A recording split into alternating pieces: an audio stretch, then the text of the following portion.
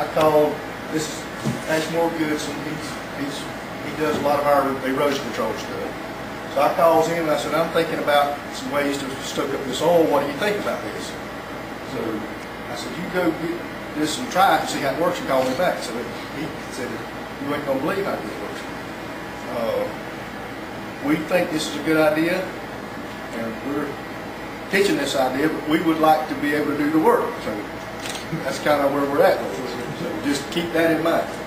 But what we got, obviously we got clean water here. We're going to pour some oil in it, and then we're going to put some of this hay in it and let you see how it soaks the oil in. And we got a couple other things we want to look at too, along the same lines. This is just some burn oil that he's got. It's just burn oil with viscosity out of it. So crude oil would have more viscosity and stick to something like this even more than burn oil would. There's two types of hay in the southeast United States.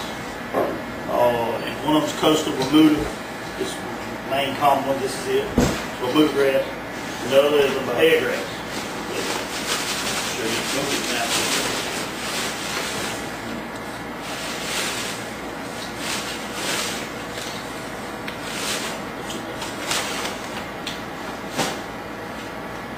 If you just simulate wave, you know, I'm only going to do this for just a few seconds, whereas it can stay in the water for hours and hours and hours, maybe days. The hay won't sink, period. I mean, I've been in erosion control 20, 25 years, and it'll just float to the edge and stay on the edge. You know, so we put out hay bales forever. We've got two scenarios with this. We think, first of all, you could actually disperse it on this field that's out there now. It'll soak up the oil there now. You've got skimmers that come along and skim up the hay, or you could use the shrimp boats out there with their nets to pick it back up, or something along that line. Or if it washes up on shore, it's going to be just like seaweed, and then you take conventional beach cleaning equipment and you just pick it up. And we would have dumpsters on the beach with liners or whatever in them and put in those dumpsters. And then as far as disposing it, my thoughts was take it to some incinerator and use it for energy, and burn it, mix it with wood chips or whatever, and dispose of it like that. I don't know what the DEP implications would be of that or whatever, but as far as getting it out of the water, I've grounded all kinds of stuff in the last few days. This right here is about as green and about as simple as it gets. Now this is just in a few minutes. Now pay no attention to what's around the edge. There ain't no bowl out there in the ocean. There ain't no edges, so this stuff's gonna float and mess around, flop around in the waves. You take a little bit of hay right there. Look what's attached to it.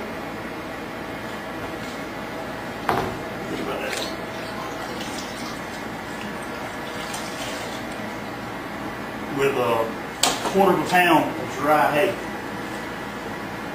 This is Bermuda grass. This is what commonly farmers will have everywhere. Bahia grass and Bermuda grass. And that's what they'll have.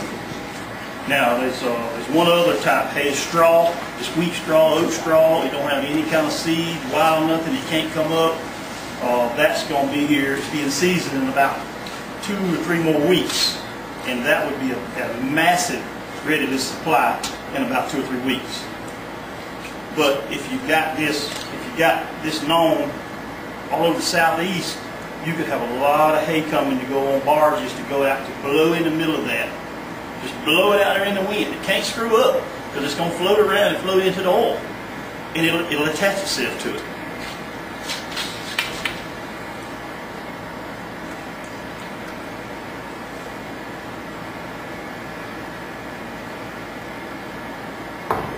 That's a lot different than when I poured it in there. Now I can take a little bit more hay and clean it right on up.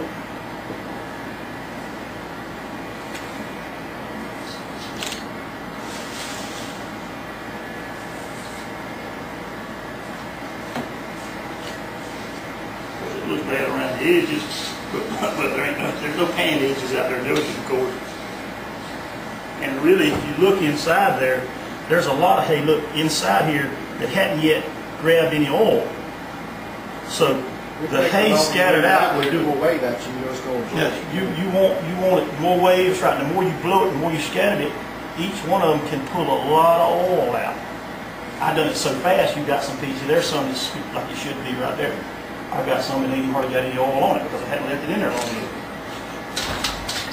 You had mentioned it forming a hard cement like, but when I look at this, it looks like it's hay with oil on it, and I put my hand on it and got a bunch of oil on it. So is it, could you clarify what you meant by, it seems that, what am I trying to say is, it's not really being absorbed in the hay, it's just on the hay. Yeah, it's attaching itself to it. Right, it attaches itself to it. And that's all you want to do is attach it to something so you can get it. If it makes it to the beach, worst case scenario, it's going to end there at high tide. It's going to be where it's going to be set. And it'll stabilize right there and be in the hay. So you take this beach seaweed equipment, it's pretty readily available. They'll run along there and just roll it, pick it up, go right in. The oil's coming up. If it washes up there without being attached to something, you got it in the sand, you can't get it. In other words, you got a mess to get it. So this would skim it more off the top of the sand as opposed to removing more of the sand. That's right. That's right. They just skim it, and the sand jiggles down it just like getting the seaweed stuff with seaweeds on the beach. But you don't start there.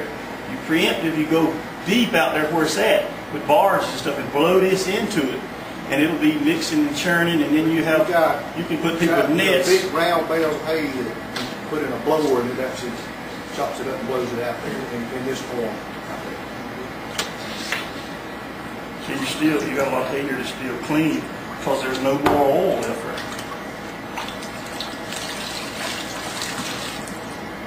That's black burn oil.